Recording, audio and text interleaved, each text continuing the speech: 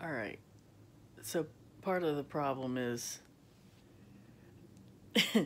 my sewing machine is underneath a bunch of stuff. So I've got to, and I need to move it because the flaps have to open up. So I have to clear a bunch of stuff around the sewing machine.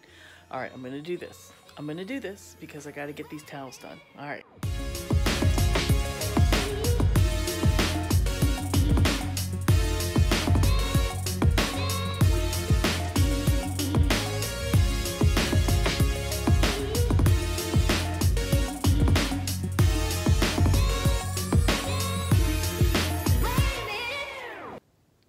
Okay, so this is the fabric that I made on this loom. And this, it's like, there's a bunch of it. Let me see if you can see. This is 10 yards of dishcloth fabric. And I used a linen and cotton blend yarn, like a really thin kind of yarn.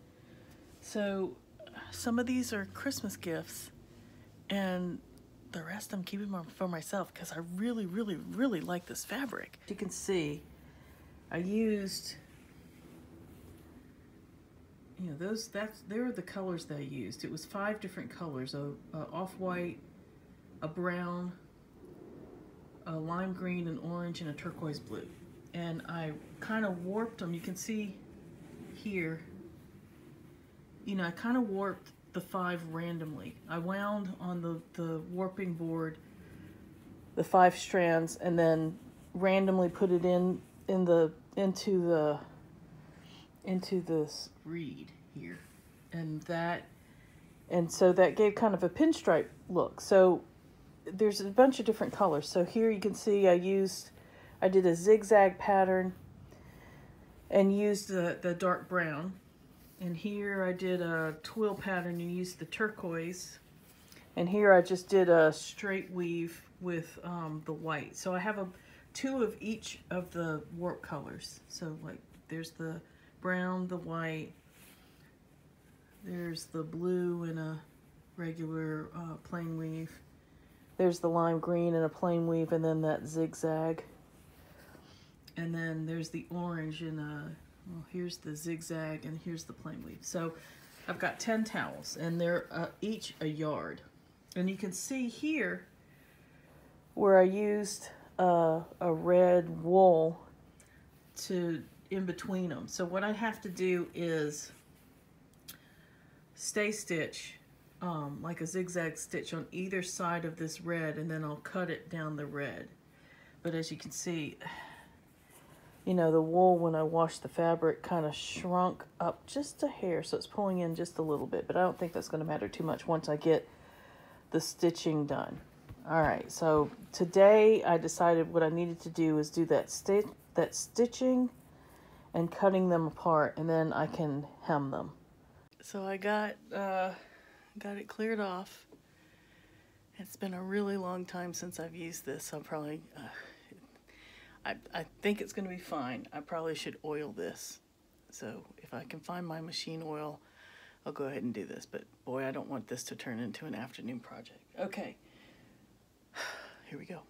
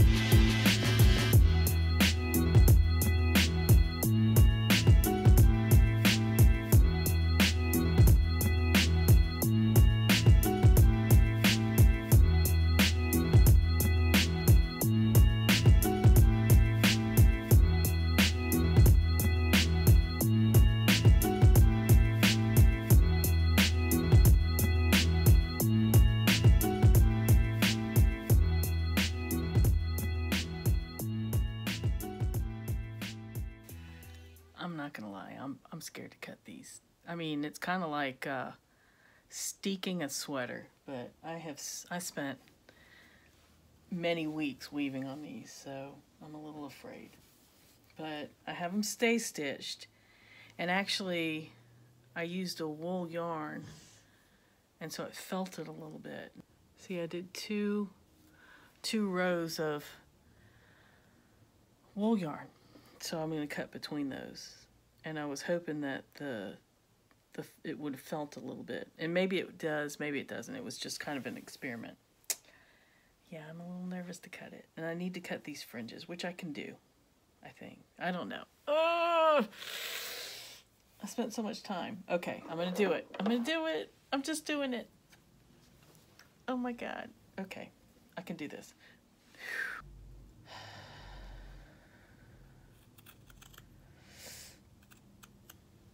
Okay.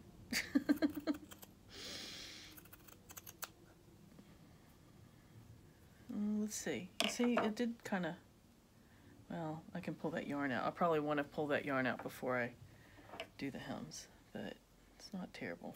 I mean, the felting on the wool yarn is kind of holding it in a little bit, but I'm going to want to pull that out before I turn the hems and sew those.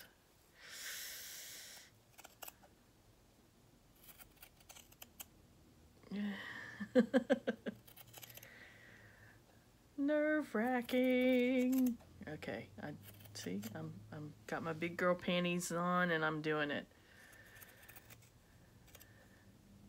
and it should be fine. I stay stitched the heck out of these.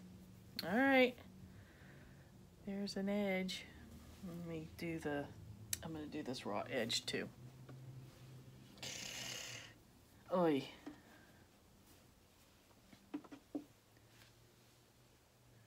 Now this, I'm cutting off the selvage. I have a little bit of that selvage there from when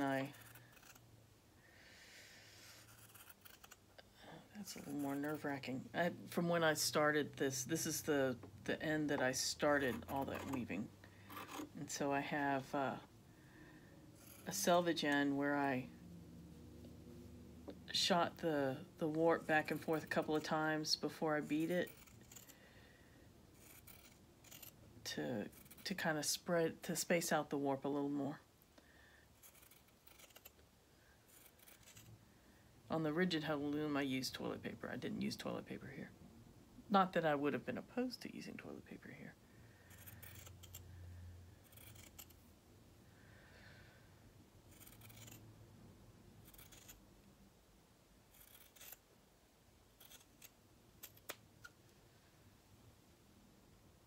Hey, that would be kind of cool spun into something. I'm going to hold on to that. Okay, there's one.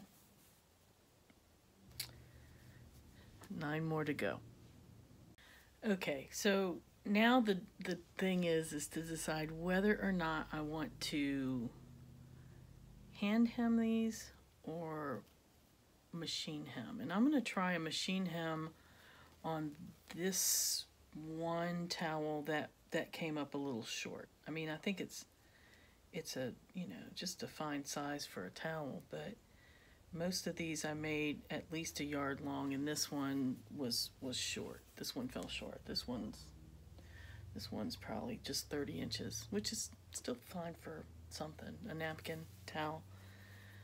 So I'm gonna try doing some machining this hem, and if that doesn't work, if I don't like the way that that's looking, then I'll move to hand hemming him. So we'll see. All right, I'm gonna sign off. That's day 2 for Vlogmas, and I'll see you guys tomorrow. Yay! And tomorrow my car comes.